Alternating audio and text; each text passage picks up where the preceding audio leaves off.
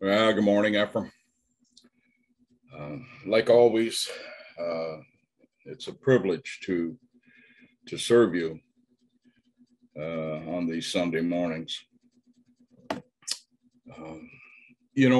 With there's so much that we could teach on and what have you, but it's like Darren said, there's some things he just can't get away from, and it seems there's some things that I can't get away from, and I don't know whether that's a cop-out sometimes or but I really truly want the best for all of you. You're pretty grounded in scripture, the most of you that tune in.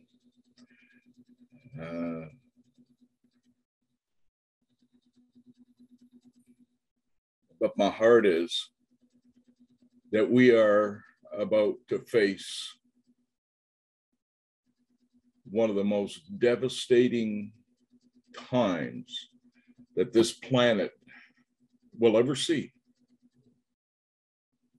I mean, Messiah talks about it, and we can shove it off and call it this and call it that.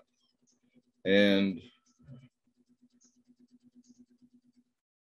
the reality is we have to know what's going on out there, because you see, if you're well informed, and I know most of you are, okay, I know that. I know you search stuff out, but I still have an obligation, and that is to you, fellow Ephraimites, the remnant, wherever we are, right? And so let's open up in prayer. Father, in all humility, Father, you said we were to be servants. Father, help us to be servants. For this is about you. This is about your kingdom. Even Messiah said, when we pray that your kingdom would come and that your will would be done here on earth as it is in heaven.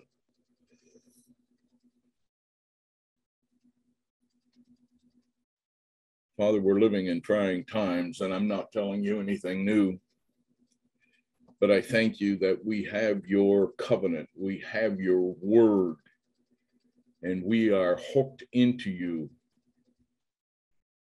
and that you will look after us, because your word says you will not see us ashamed.